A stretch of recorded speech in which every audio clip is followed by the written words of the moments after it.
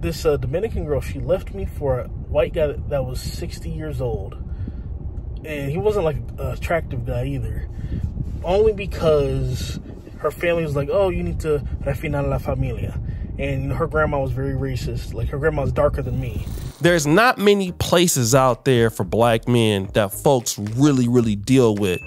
But there are some that a lot of brothers go to. You got Colombia, there's Panama, there's Thailand, which is becoming quite popular. There's Brazil. But one of the best places is Dominican Republic. Why is that? It's very close to the United States, so it's cheap to get there. Number two, the cost of living is also cheap.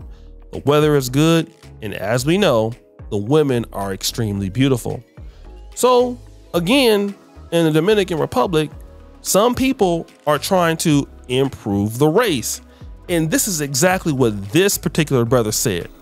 So in Latin America, there's different terms. There's mejorar la raza, blanqueamiento, which is like whitening, refinar la familia, which is to refine the family, meaning that, you know, my family becomes more refined the wider it gets. And I've heard a lot of these terms, and it's nuts. Queremos que los niños salen blanco, bonito, refinado, you know, stuff like that. Like where they'll say different things like that. And this is not like everybody, but there are some small pockets in these countries that think like this. Brother notices a pattern going on in the DR between, you know, American white men and European white men. What is it that he notices? Like, typically white guys from the United States really don't treat their women that bad from what I've seen overseas. Like, the white guys from the US are pretty chill. It's just a lot of the guys from Europe that are a little bit more misogynistic and very aggressive and try to abuse the women. And by abuse, I mean like literal abuse. Not that, you know, I'm not trying to be some guys go, oh, you being a simp, this and that. I'm talking about guys that murder these girls and kick their face in for no reason and do all types of things like urinate on them and all this. That's what I mean by abuse.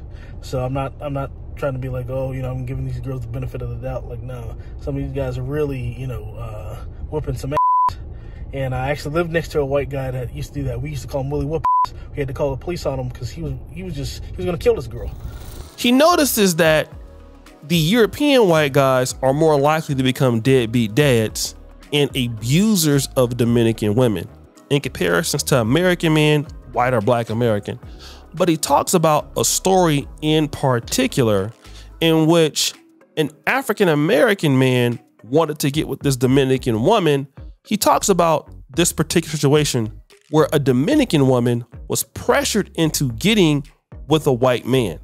Now, fortunately, that relationship didn't work out, and that lady did end up having a kid with him. She ended up getting with a black guy, and this happened. A friend of mine, one of her friends who became a working girl, she didn't start out that way, but there was this girl who she was married to a white guy, and she was married to this white guy because her family really pressured her. You got to get with a white man. You got to get with a white man. You have to, you know, better our family. You have to better the race. And like, they really put a lot of pressure on her, and this guy was not good for her, but they didn't care about that. They cared about skin color. Like, they really pressured this into her head. And he used to beat this girl so bad. White guy from Europe. So this guy used to really beat this girl, did all types of stuff. One day he kicked her out, burned her clothes and stuff like that because he really wanted to treat the girl like a slave. And the girl was sleeping in the park with her baby and stuff like that. And my friend Jamie decided to take the girl in.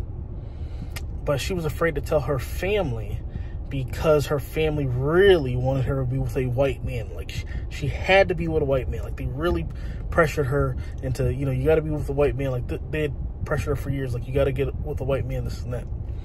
So, you know, to feed herself and her kid, you know, she starts working the streets and stuff like that and finding clients.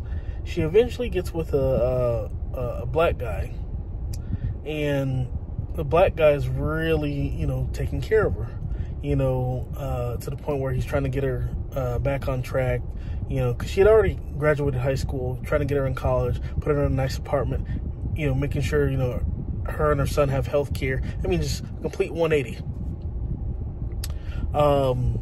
And she never took the black guy to her family's place because they lived in another town. And the guy kept asking, and like it started straining the relationship, but she was just really scared to bring a black guy home. And Jamie, she got very upset with her one day.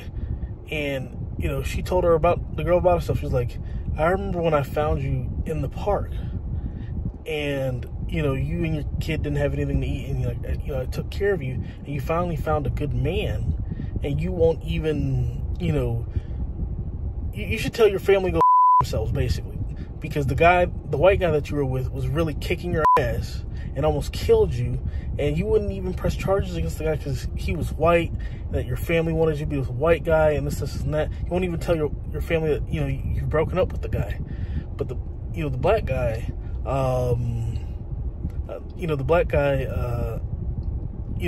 basically saved your life. So did you understand that?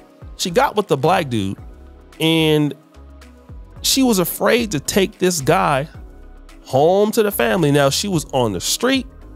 She was selling that, you know what? It was going down. But hey, couldn't take the brother home to meet the family, right? Now, this brother also lost his woman to an older white man. Check out his story. This Dominican girl, she left me for a white guy that was 60 years old. And he wasn't like an attractive guy either. Only because her family was like, oh, you need to refinar la familia. And, you know, her grandma was very racist. Like, her grandma was darker than me. But, like, this woman wouldn't shake my hand. She would never speak to me. And, you know, I was glad I got out of that situation. Because after she married the guy, she found out that, you know, white man's ice is not colder. And, you know, she was not in a situation that she thought she would be in, because like her family's like, oh, your life is going to change if you get with a white man and have babies with him, and she had a kid with him and stuff like that. And you know, I told her, like, no, you got exactly what you wanted, you got what your family wanted. Now you have, you know, quote unquote white grandchildren. They say that they're beautiful because they're white, and like your family's black, like your grandparents are black. Now that lady is doing bad herself. Now let me just say this, I've heard a myriad of stories from a lot of the black men that, you know, at least date or work in the DR. And of course, this is not every Dominican lady. This is not every Dominican family. Shout out to Ronan the Traveler. I love listening to that brother's stories. Hopefully I'll get an interview with him pretty soon and work with him. Not every Dominican thinks like that, but it is something that I will talk about. I've noticed that a lot of black men are discriminated against outside of America. I mean, I'm even here in Africa, and it rarely happens to me here, but I have seen instances where I'm in a restaurant, a white person can come after me, they can get served first. I've seen that happen when I was in South Africa, and it's not as bad as it would be in the DR. But, you know, this is what happens, man. A lot of these ladies think that the white man's ice is colder, and guess what? These women get abused by these dudes. You know, I'm talking about just getting clapped up and, you know, letting their friends clap them up and all of that. And then they have a baby and their family is saying, well, hey, listen, this white guy is going to treat you better. He's going to do this and that. And you know what? That's not always true. I've seen some cases here, you know, in Africa where, you know, like I said, it's not always the case, but, you know, I talked to girls, they dated a white guy before, and, you know, they're asking for very strange sexual favors. They're asking for a crazy thing. And they're like, you know what? I thought that, you know, dating this person from another community would be better for me. And it's just not the case. And you know what? The whole world needs to wake up from that situation. Just because that person is white or Asian or even whatever the case may be, that don't mean that that person is going to be better than you. But I thought that was very interesting, man. Go ahead and check out Jamie, the Pro Expat. It's a really good channel, a lot of information going on for black men going on DR. So check him out. Let him know that O'Shea sent you. And as you know, the buffoonery remains an all-time high. I'm out.